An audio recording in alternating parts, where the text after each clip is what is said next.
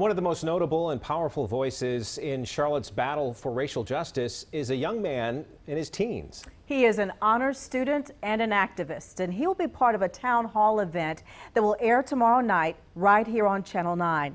The moderator for that event, Janine Davis of V101.9, set out to find what drives him. There are so many young black activists who are in Charlotte. True, but this young black activist stands out from the rest, not just because of his height, 6'4" by the way, but because of the name he's making for himself. It's righteous.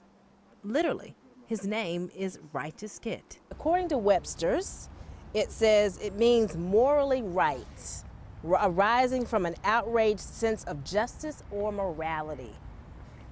Is that you?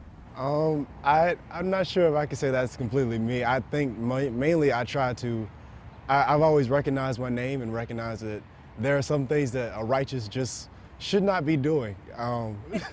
And I want to make sure that I can uphold it to the best that I can. Before even graduating from Philip O'Berry High School last year with honors, he started a nonprofit, Bags for Bagless, to help Charlotte's homeless population. And he was president of the Charlotte-Mecklenburg Youth Council. Now, he's emerging as a young leader in Charlotte's peaceful protest scene. No justice! No peace! Hey guys, my name is Righteous Kit. We need radical change. We need effective change, and we haven't gotten that ever. Since I was 9, I can remember black people being shot on camera and those videos going viral and then nothing happening. That was 10 years ago. So I understand that there has been a change in how things were, but we can take that change and we can go much further. When uptown businesses were targeted during protests earlier this year, he took it upon himself to print and post these signs for the ones with black owners. And after looters hit this black-owned jewelry store, he decided to do something more. They suffered $15,000 in damages, and after 2 weeks, we had successfully raised that $15,000 back. So, wow. Yes, ma'am. So how does it make you feel?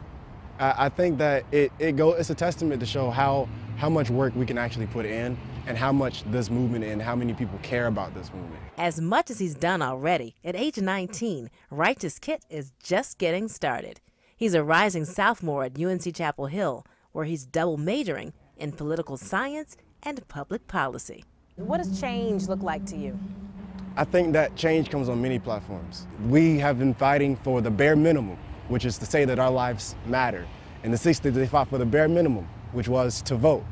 That's what we continuously fight for. We don't need to be fighting for that anymore. We need to be fighting for more. And if people aren't willing to change, they have to move. They have to get out the way, because this message that Black Lives Matter is important. Again, Righteous Kit will be a part of that live town hall event tomorrow.